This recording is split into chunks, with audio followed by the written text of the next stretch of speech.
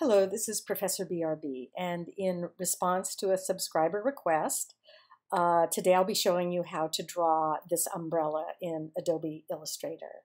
Now, I'm working in Illustrator Creative Cloud, but this will work probably back to maybe any version back to CS5.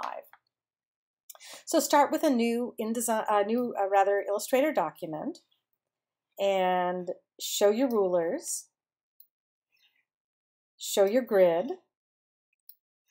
and turn on Snap to Grid.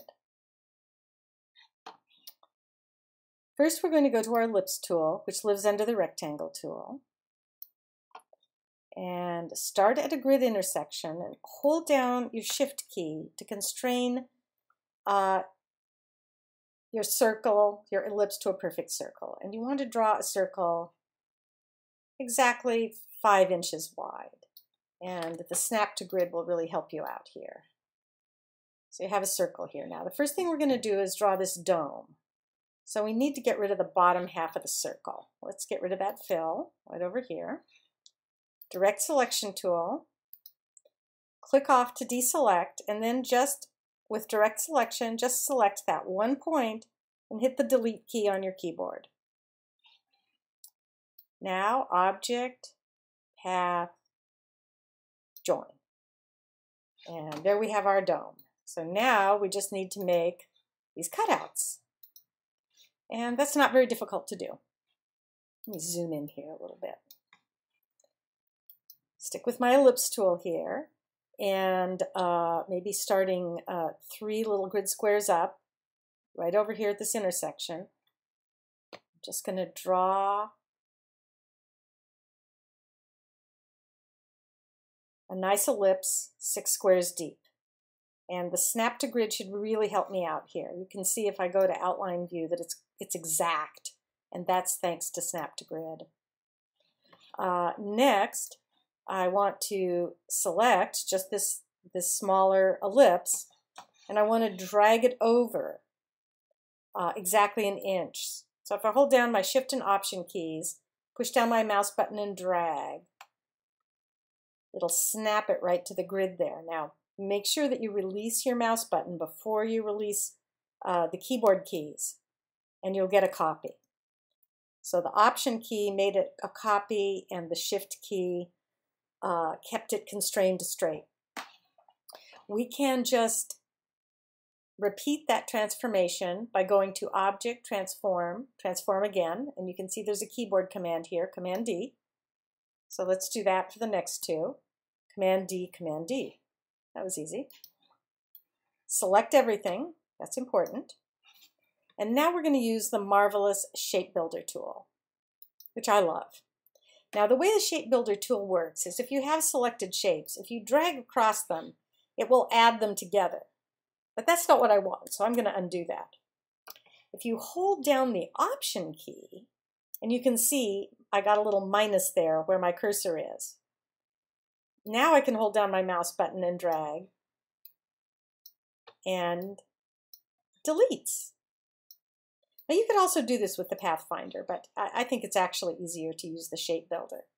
So now we have our dome, and what we need to do is create the shapes that allow us to break it up into different colors. So let's see how we can accomplish that. When we go to our Layers panel, we can see we just have one shape right here, just one path. It's a closed path of our dome. And I'm going to duplicate that layer and name the first layer Dome. Very good. Now going back to my selection tool, I'm going to select that first layer in my layer panel, and notice that selects it. I'm going to paint it red, and then turn it off, and turn the whole layer off.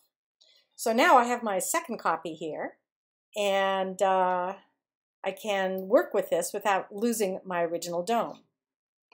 So let's draw a line here. Gotta go back to my layer, and let's make sure you're back in your layer, your new layer, and draw, just drag over from the ruler a line showing the exact center of your shape. Now, next thing we're going to do is use the arc tool, which is over here and it lives under the line segment tool, to draw some arcs that we'll be using to divide up our umbrella. And you really have to use your grid here because you want this to be exact. So when I go down here to the bottom, you can see I'm positioning my cursor exactly over the grid intersection and holding down my mouse key and dragging up. And you can see here that the arc is going in the wrong direction. So I just have to hit the F key and that pulls it to the right direction. So now I have one here. Let me give this a black stroke so that we can see what we've just done. So there's there. Actually, here, let me give it a red stroke. That'll make it even a little more obvious what we've done. So that's good. We've got our first one. Let's try again. Be very exact here. Go right down to that grid intersection and then hold down your mouse button and pull it up and make sure you're ending right at that center. And again, the snap to grid will really help you out here. I kind of think you see where this is going now.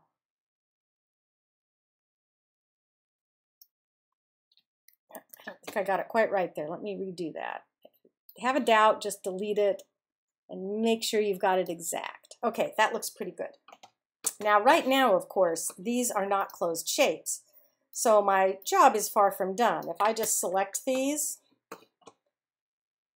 and create a fill, it's just going to do that. That's not at all what I want. So I have some work to do in order to actually break these up into closed shapes. And my shape builder tool, once again, can be my best friend.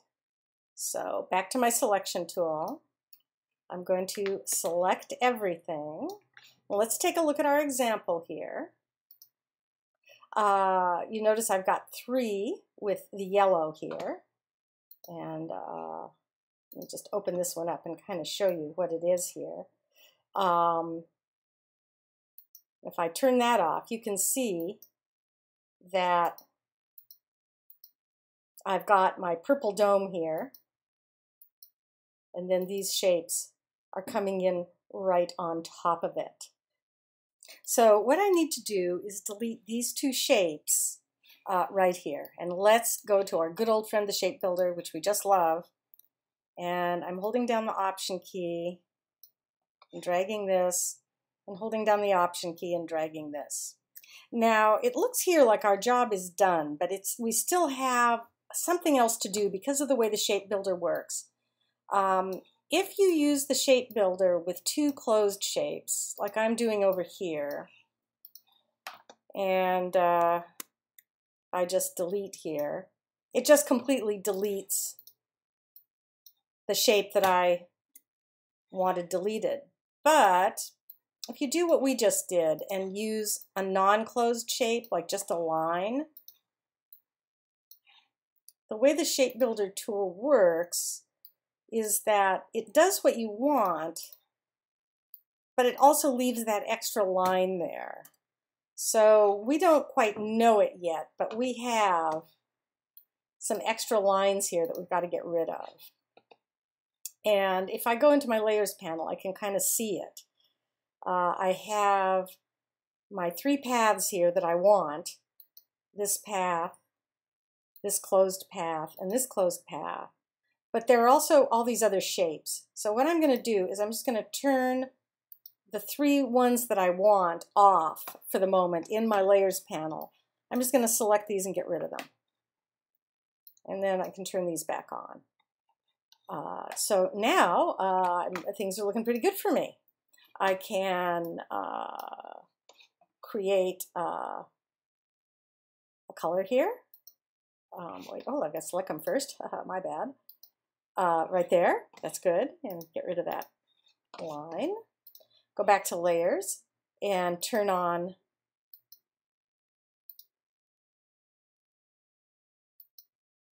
my underlayer. And once again, I can get rid of the stroke. And I made my point with this. So I don't need that anymore. Let's go back to this here. And I kind of like these little balls here. I think those finish it off in a nice way. And it's a little bit extra trouble. I mean, you could call it quits right now and say, hey, I've drawn a pretty good umbrella.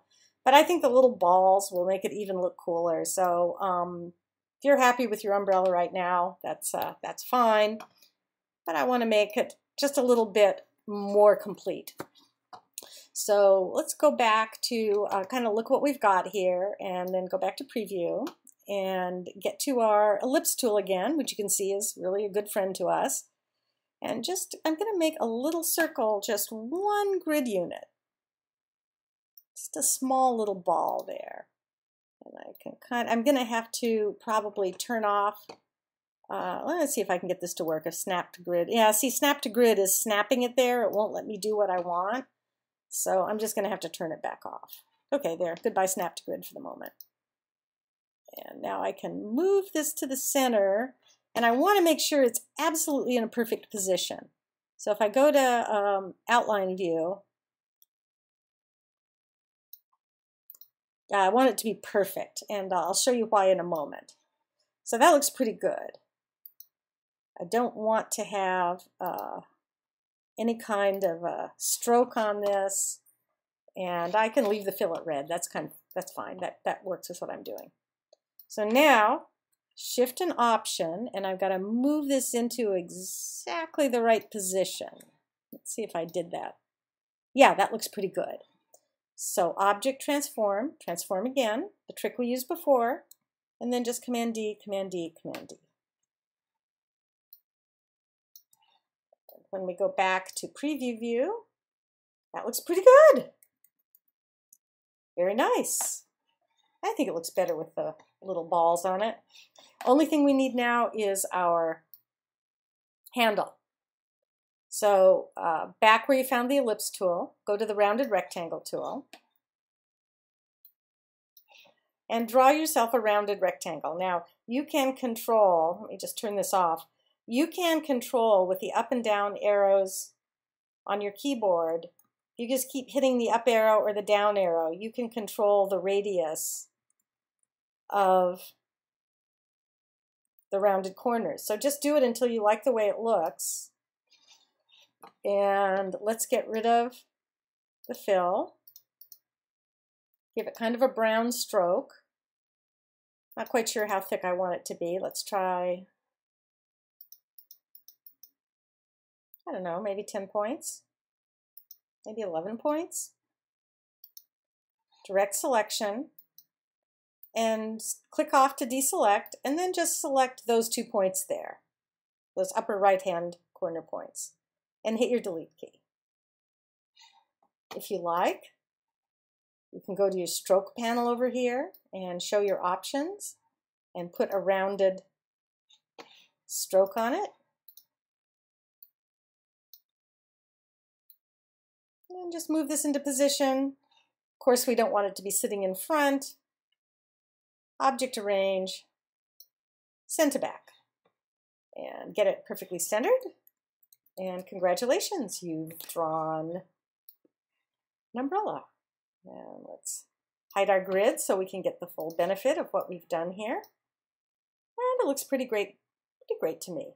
So thanks for sticking with me, and I hope you all enjoy this little exercise.